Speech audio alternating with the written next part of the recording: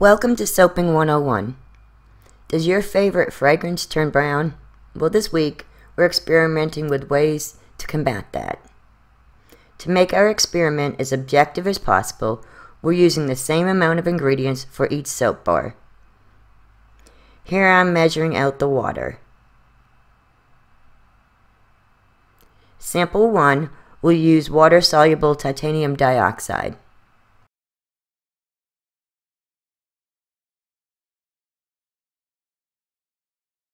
Sample 2 is zinc oxide. Sample 3 is Go Boots Mica.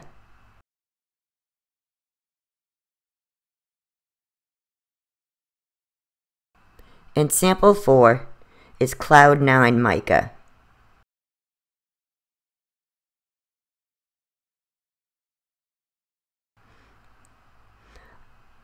All the whiteners have been added at a 1-to-1 ratio. And we'll stir to incorporate, cleaning the stick in between colors.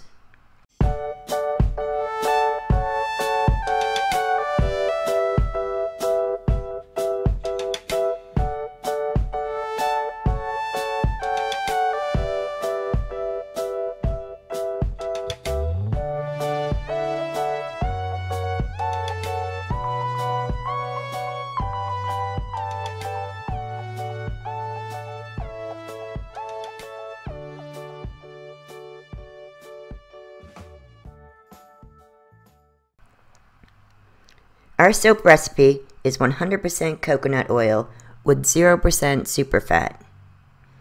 This will give us an ultra white base to work with.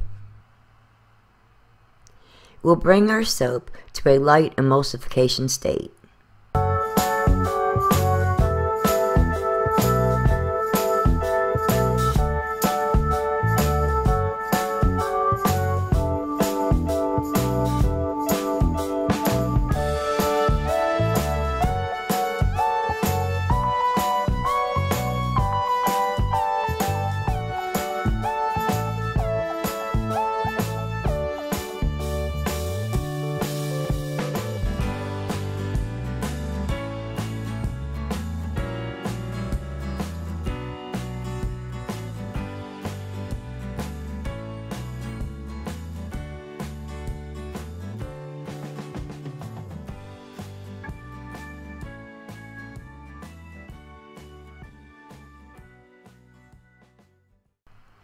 Each bar will weigh exactly 2.25 ounces. This is 0% fragrance oil and 0% whitener, and we will use it as a control bar to compare the others to.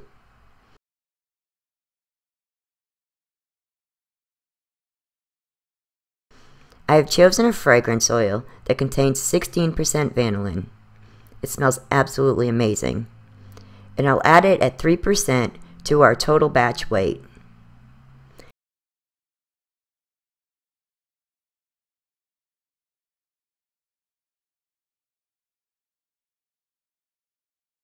You can see here that it is already changing the color of our soap.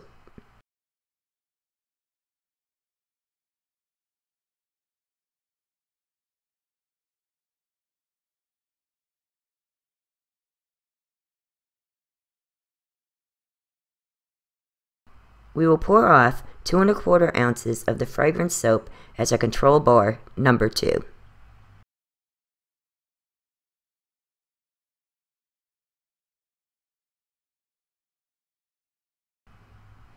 Sample bar 1 is our titanium dioxide with fragrance.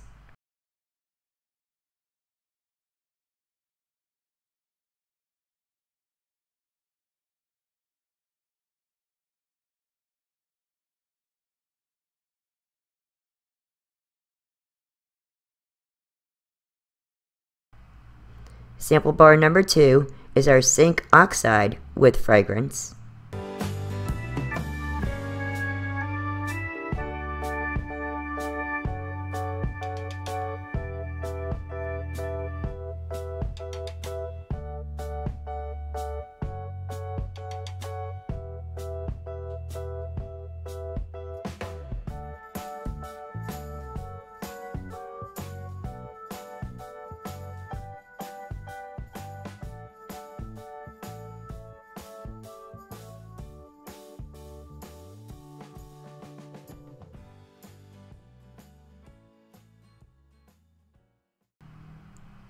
Sample bar number 3 is our Cloud 9 Mica with fragrance.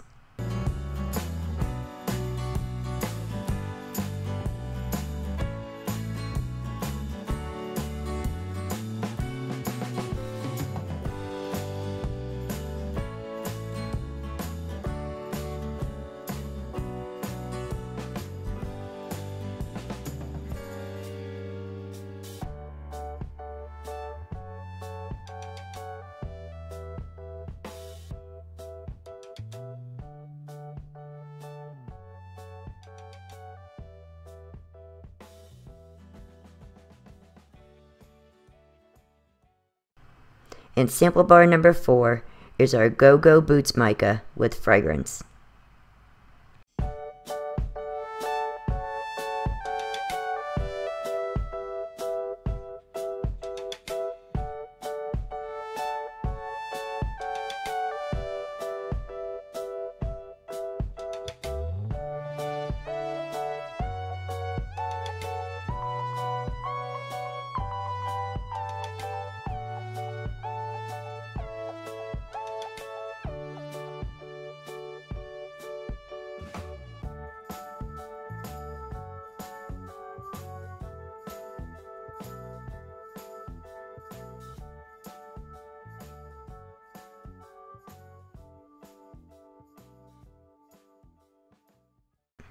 Here they are freshly poured. Let's see how they change color over time.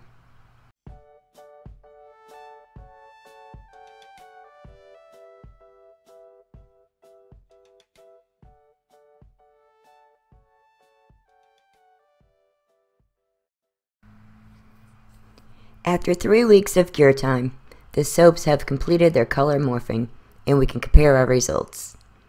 None are as bright white as our control soap number 1, and none are as dark as our fragrance control soap number 2. And some could have used a little bit more blending, my error.